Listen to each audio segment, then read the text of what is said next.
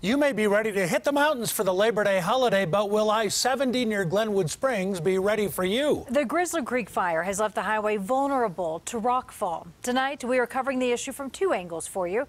Lauren Whitney with a look at how weather may impact the area this week, but we start with Alan Janae tonight. And Alan, you spoke with a rockfall expert who says it could take years before the effects of the fire actually fade out.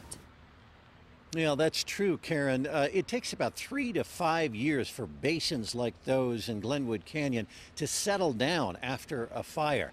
You know, there is going to be a lot of traffic here along I-70 this coming weekend, and with rain falling now, we're thinking a lot about that right now. Here's the situation, says CDOT. If the forecast calls for anything more than moderate rain, there could be safety closures in the canyon. For the first time, CDOT Monday got a helicopter above Glenwood Canyon to get a better look at what the fire has done. We can see only a certain part of the slope from the ground. From the air, you can see the bigger picture. Ty Ortiz is in charge of what CDOT calls the geohazards team, looking at slopes and studying the danger. I think it's really important. We understand that we're not going to be able to stop everything. Firefighters mapping out high heat areas told us roots burned away. There's nothing to hold the soil up on the slope at this point. They come in and they generate burn severity maps. And then other people, the United States Geological Survey, they model debris flows. But even that is imprecise, says Ty Ortiz. They're just models. You really don't know what is going to happen until you see it. That model gives you a direction. The canyon has certainly had its big slides before. In 2016, rock crashed down on the highway, leaving people stuck.